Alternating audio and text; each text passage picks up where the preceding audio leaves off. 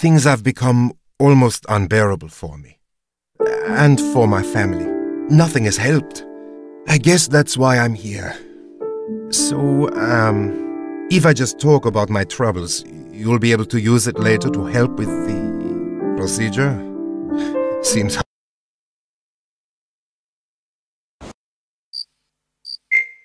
Welcome to Neuroprober training. I am pleased to be your guide.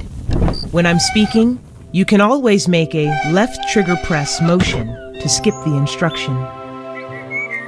Whether you are speaking with the client directly or neuroprobing within their mind, it is always imperative to listen. You'll find that every detail of the subconscious is trying to tell its story. In the case of our clients, it's often the forgotten story of the trauma they experienced.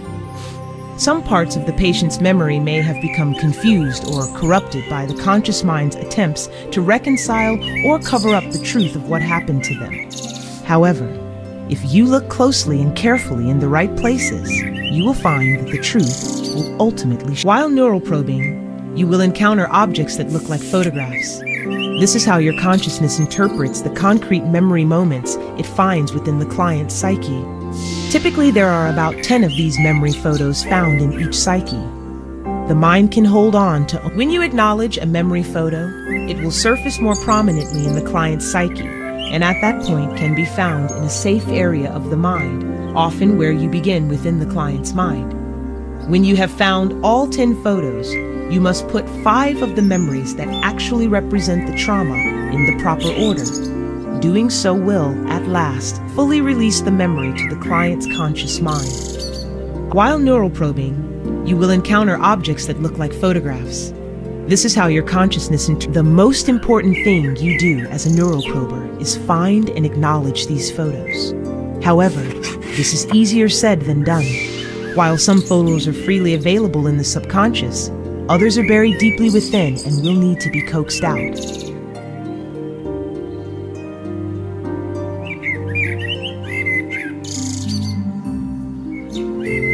Interacting with one part of the mind can sometimes open up new areas of the psyche. Some things, like these doors, can change their state in response to actions taken elsewhere.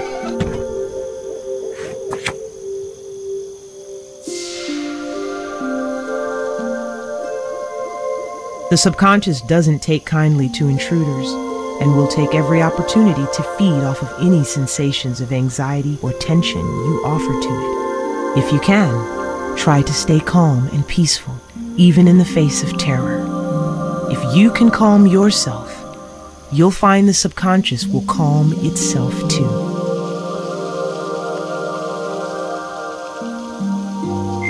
Here is an example of an especially buried memory. Some details of a given trauma can be especially tenacious, but by gently and cleverly listening to the clues the mind gives you, you will find all you need to work through it. Just think of it as a puzzle for you to solve. When you focus on these puzzles, make a left trigger motion if you need to break your concentration.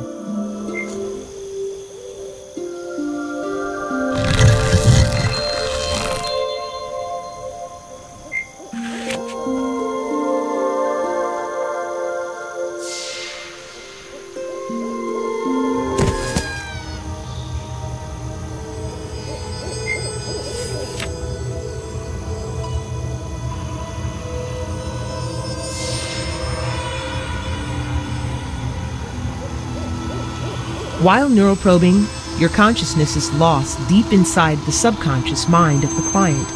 While this is a journey that you must make alone, we at the Neurostalgia Institute take the safety of our neuroprobers very seriously. If you need to access any of your neuroprober tools or pull your consciousness free, press your finger where a start button might be. This will bring up your neuroprober tools, and you can proceed as needed.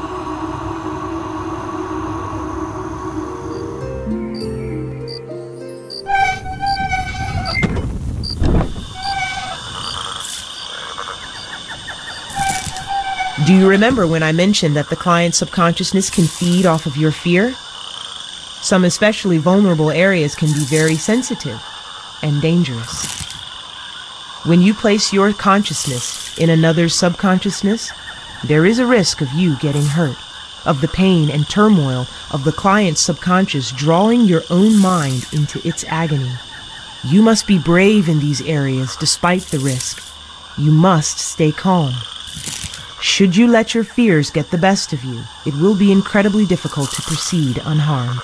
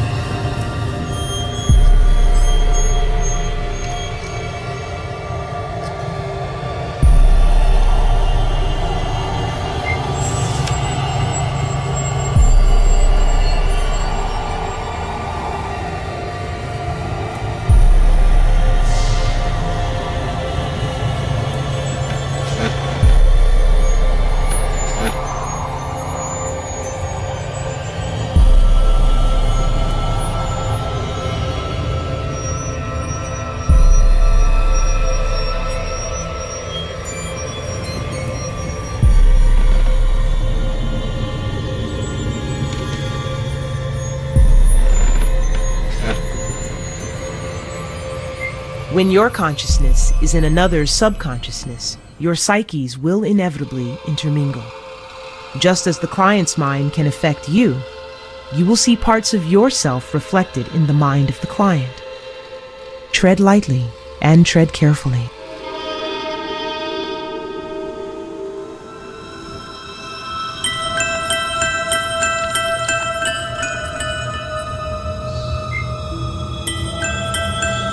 At Neurostalgia, we take great measures to ensure our neuroprober's safety as best we can. However, you are about to proceed through a highly dangerous area that you must face alone. If the client's subconscious becomes too volatile, you will be automatically removed from this area of the mind and taken to a safer area of the mind. Use this as an opportunity to collect yourself. When you're ready, you will be able to easily return to where you left off to battle the darkness and chaos that has taken root in the client's subconscious.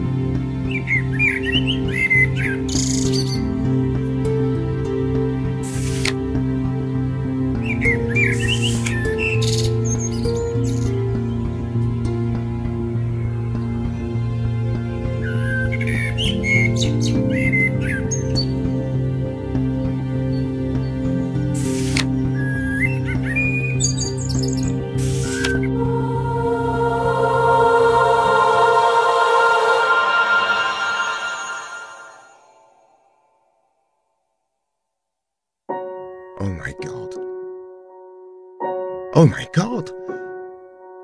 It's all rushing back to me.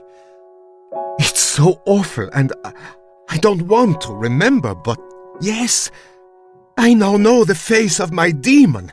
My sister and I, we were taken out into the woods by my stepmother for one of her nighttime walks. We'd usually find our way back by leaving a trail of whatever we could grab before the walk. Marbles, pieces of paper, even pebbles. However, one night, she took us deep, deep into the woods. We brought some bread to leave a trail of crumbs, but all the forest creatures must have eaten them. We were lost, so lost. We tried to find our way back, but it was so dark, and we were in a very strange part of the woods. We were lost for days, hungry and tired. We finally found a house and were so hopeful that someone might be able to help us. That house, though, that house was no ordinary house. It looked like candy, and there was something off about it. We shouldn't have gone in, but we did. It was a prison for lost children like us. There was a woman in the house who would fatten her prisoners up and try to eat them, and that was going to be our fate. I was first. She tricked me into getting close to the oven, and before I knew it, I was inside. If it weren't for my clever sister Gretel pulling me out in time, I would have been burned alive. We escaped that house and found our way home. After that, things started to get better. Our awful stepmother passed away, and my family came into some wealth. I guess we just forgot about those events. I mean, how could you live with those images and memories inside your mind? Then again, they were always there. The old woman still torturing us beyond memory, beyond time. However, I can now confront my past, confront this trauma. Thank you. It is better to know than not to know.